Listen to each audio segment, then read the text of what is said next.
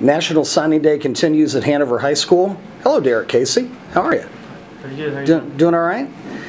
It's been a little while since you officially signed because you made the decision and sealed it back in November, but still a special day for you. Yes, sir. And I guess we've given away here with what you're wearing today, where you're headed. But go ahead and tell everybody where you're going.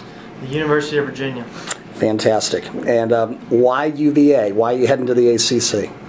It's a great baseball conference, and one of the top academic schools in the country. So I don't think you can go wrong there. And it's an hour away from home, so parents can come watch. That's right. People can come watch you without a problem.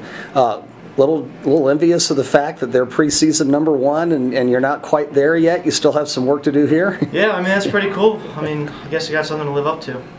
That's very true. Speaking of which, you got something to live up to here called a state championship.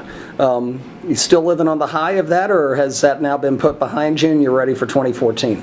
Well, we're focused on the next season now. That's in the past, so we got to do it again. And as everyone likes to say, pitchers and catchers report. Officially, spring sports can start February 24th, but you're getting set and ready already, I'm sure. How's your preparation going? It's going well. I think the team's looking really well, and it's going to be another good year. Have an opportunity to repeat, you think, in this new classification in 4A? I think so. I think we can do it if we play baseball. There you go. Derek Casey on his way to Virginia. But first, looking for back-to-back state championships here at Hanover High School. Congratulations. Thanks, sir.